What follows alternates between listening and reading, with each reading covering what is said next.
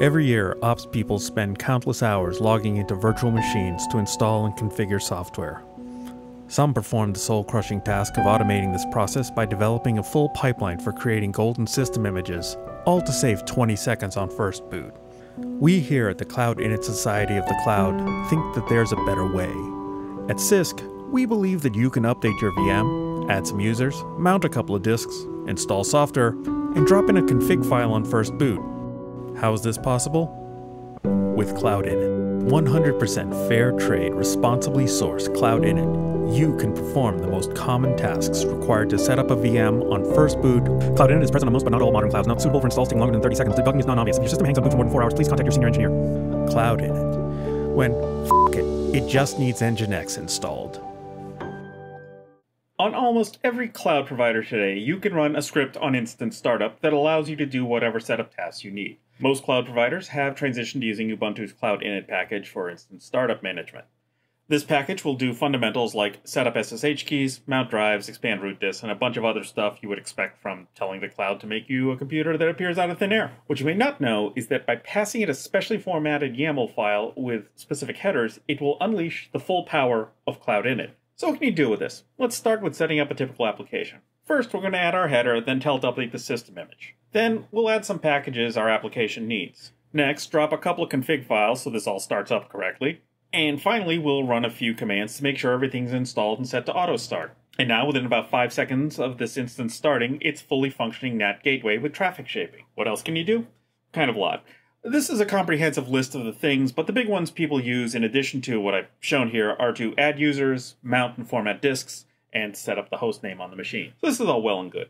But when should you not use this method for instance startup? If you need any of the following, you should probably pre-bake your system image. If your application setup takes longer than your startup budget. If you need a new instance online in about a minute and it takes 10 minutes to install the app, well, this won't work. If the setup of the instance involves a lot of downloading and it gets deployed a lot, it may just be cheaper to bake into the golden image that you don't get charged for every time.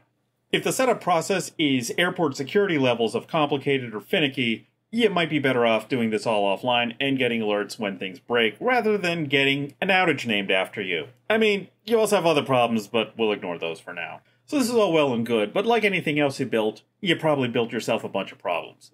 So let's figure out how to debug this. First, the logs are generally where your logs are kept. var logs for most distros today, and for some unknown reason, /logs on Windows.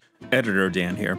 It should be noted that AWS does not use Cloud-Init on Windows. They have their own version going for them. It should also be noted that GCP and Azure barely have it running on anything besides Ubuntu, so keep that in mind. Alright, back to the program.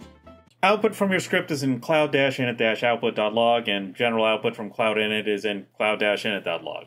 Yeah, no surprises here. Once you have some idea of what broke from looking over those files, you can go into the scripts folder in var lib cloud instances script to see what was actually run. You can directly run that script as root, or rerun that part of the Cloud-Init process with this single command, like this.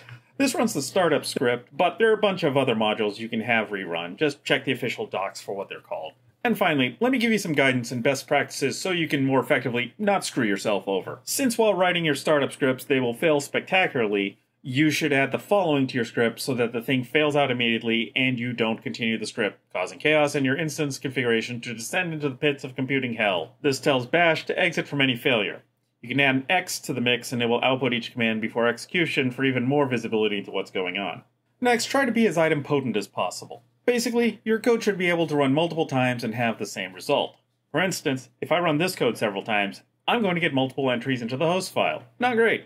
Instead, I should make sure that I either don't do the thing if it's already there, or I should rebuild without the line I'm adding. This will also make long-running scripts faster by skipping all the work that has been done by subsequent debugging runs. Finally, before you get a fully working deployment, don't just terminate and try again for your next rev. Edit and rerun the script as many times as it takes so you can fix multiple errors per spin-up cycle rather than one. Most of the time, you can comment out the script that did run well and execute the remainder as root to see how it goes. Feel free to bail early and test it step by step. Spend more time fixing and less waiting. Hope you found that useful. As always, I'm Dan, Dedicated Cloud Architect. If you have any ways to improve on what I've said here, please feel free to let me know in the comments. And if I, your humble servant, can do better, please let me know. Thank you, and goodbye, nerds.